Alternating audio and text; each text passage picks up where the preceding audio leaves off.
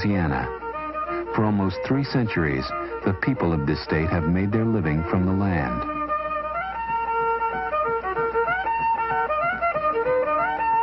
And from the water that flowed through it. This balance changed after World War II with the birth of the modern chemical industry. Today, 93 chemical plants stretch along the Mississippi River from Baton Rouge to New Orleans. Together, they account for 1/4 of the nation's petrochemical production. BASF AG, the largest German chemical manufacturer and the 2nd largest chemical company in the world, owns and operates the former Wyandotte chemical plant at Geismar, Louisiana. The Geismar plant is the largest of BASF's 80 facilities in the United States. Industry reports indicate that this one plant accounted for over half of BASF's profits in America. Geismar's 260 operators and 110 maintenance workers have been members of the Oil, Chemical, and Atomic Workers Local 4620 since the plant was built in the late 1950s. Early in 1984, BASF was in contract negotiations with OCAW. On June 15, 1984, BASF's negotiators abruptly ended bargaining with the announcement that the 370 members of OCAW Local 4620 were locked out of the Geismar plant. A lockout is when an employer refuses to let the employees do their jobs. In effect, it's a company strike where the company makes them withhold their labor. They're willing to work, they offer to work, and the company says no. The lockout has become a favored tactic among Louisiana employers seeking to destroy their workers' unions, particularly the Oil, Chemical, and Atomic Workers, OCAW for short. The BASF lockout in 1984 was the 8th experienced by OCAW in Louisiana in a decade. Yet nothing in this past compared to the ferocity of BASF's attack on their rights.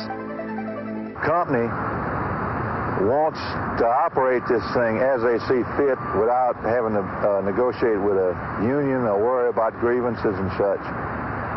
They have said at the negotiating table that if you want to survive nowadays around here, you have to take what you can get.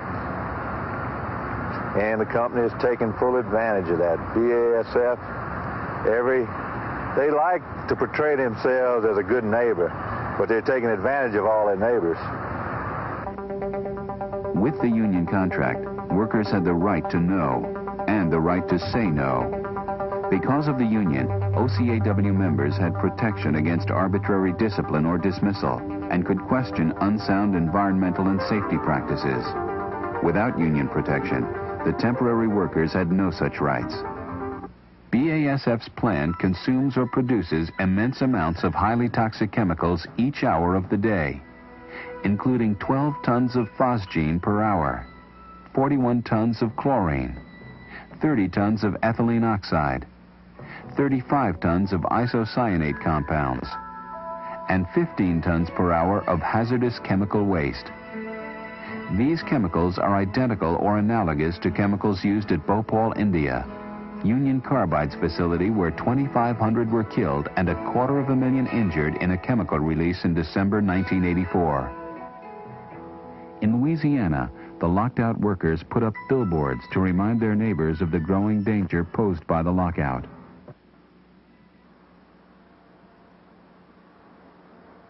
Like Bhopal, the problem at Geismar did not stop at the plant's fence. A series of unprecedented accidents at the plant during the lockout reinforced the union's concern. On April 2, 1986, a major phosgene release exposed 6 temporary workers. The gas invaded a supposedly impenetrable control room, hospitalizing 1 operator. Another 21 workers were exposed in a phosgene leak on November 16, 1986. On June 14, 1986, the plant began losing toluene into the air through a heat exchanger. Though they discovered the problem almost immediately, BASF management allowed the plant to run and the leak to continue for 55 hours when replacement parts were found. In all, 16,000 pounds of toxic toluene gas were released during the weekend. 4 miles away, downwind in Gonzales, 20,000 people celebrated in the town's annual Jambalaya festival. I have lost 6 members of my family here in 9 years, and I mean young people with cancer, liver cancer. 6 of them. We lost a little boy right side the fire station there. 17 years old, that boy died with cancer. Never smoked, never drank, never did none of that kind of stuff in his life. We've got 5 places in my parish with groundwater contamination that's threatening my aquifers. You know, what am I going to drink? What are my kids going to drink? What are their grandkids going to drink? To me, this is a very basic, clear-cut issue. It's a moral issue. The earth is slowly but being destroyed, but it's definitely being destroyed.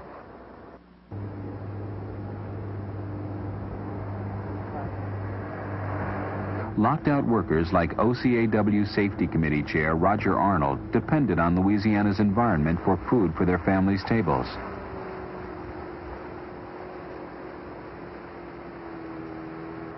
Especially now, when money was so short.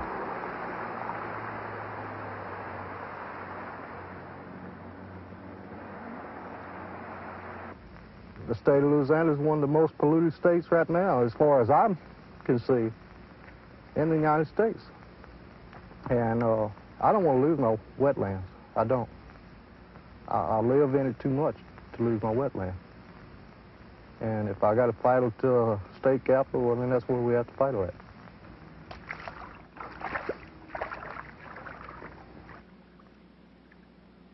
at. Well, we got one in there. In June of 1987, BASF's workers marched with Greenpeace in a demonstration at the state capitol in Baton Rouge. A new alliance was in the making, one between OCAW members and environmentalists in Louisiana. The environmentalists are not just a bunch of kooks, that they have a genuine concern for everyone, and that they have a right to be concerned, that we have a right to be concerned, and that we're going to have to clean it up. And that now that we're talking together more, we're finding that the people who work in the plant or are employed in these plants have information that help us, because we can tell them about health impacts, and it's very much a two-way street. They're helping us, we're helping them, and we're all getting together. We all want the same thing. We want safe chemical plants, we want safe communities, and we want very healthy families who have the workers at the plant. Together, OCAW and local environmental groups began a campaign to protect the community from BASF's illegal environmental actions. A campaign that reinforced the union's campaign against BASF's illegal labor actions. The campaign began with the collection of information on the environmental practices of BASF and other Geismar area chemical companies. We've got what we call the Toxic Watch program here in Geismar, and we go out randomly during the day, at night, every other day or night, sometimes every day of the week. We never have the same pattern. And we come out and we pull air samples. We've detected ammonia at Arcadian, 225 parts per million, we're at peak. The union's Toxic Watch produced some surprises, particularly at night.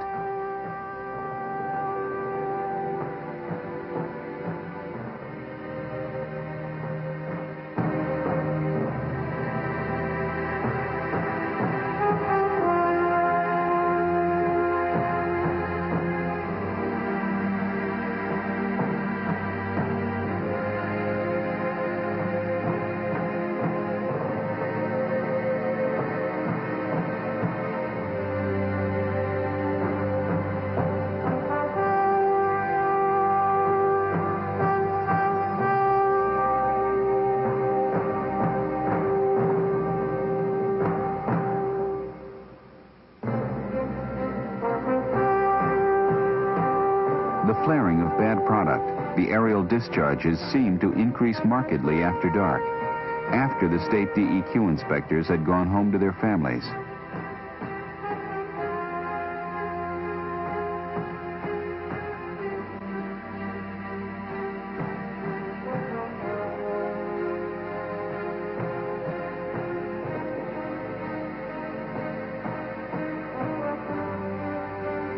With information gathered in the field and from reports submitted to the state by the chemical industry, the new Labor Environment Coalition began to document what many in Cancer Alley had suspected all along.